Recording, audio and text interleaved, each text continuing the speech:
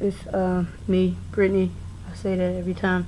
This is personal reflection. Professional reflection. This one mainly focuses on the individual development plan and the obstacles that I've overcome since I've been here and the different things that's happened. My individual development plan helped me plan out like my future goals and what I really want to do with life. I never really had the desire or the wants to really, accomplish certain goals. I just wanted to make money and be in the entertainment eyes, but now I want to do more as far as work in the background and even possibly, do some civic engagement projects such as youth recreation and more like that.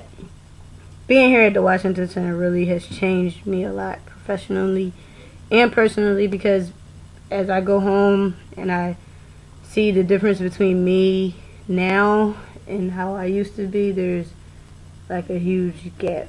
I talk different, I walk different, gained a little weight personally, but professionally I have the networking skills to get me where I need to be, because when I went home I did meet a lot of people and I made connections the same that I would make here in DC. A lot of people downplay the Washington Center because of all the work and the programming, and including the classes and then their 40-hour-a-week internship.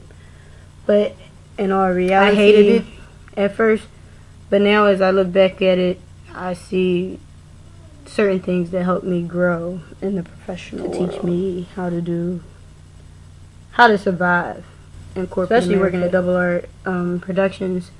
I've learned more than enough, and I'm just ready to take that next step. Last week I talked to you guys about the informational interviews that I've been doing, and I've been on the one with Michelle Duke since then, and she was awesome. And I also met a lady by the name of Jennifer Cover Payne. She's the president of the Cultural Alliance of Greater Washington.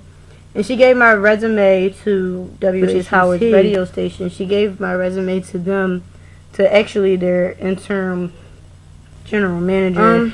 I just hope that at the end of this, I can go home and feel comfortable enough to find a job. Work on the goals that I set on my individual development plan, as well as begin my success in life, because I feel as though I'm going to be very successful. I've learned a lot. If I stay confident, I can make it, and I can achieve the goals that I set for myself. With that being said, thank you to the Washington Center for accepting me. Thank you to Rosemary Reed for me to her job for the summer.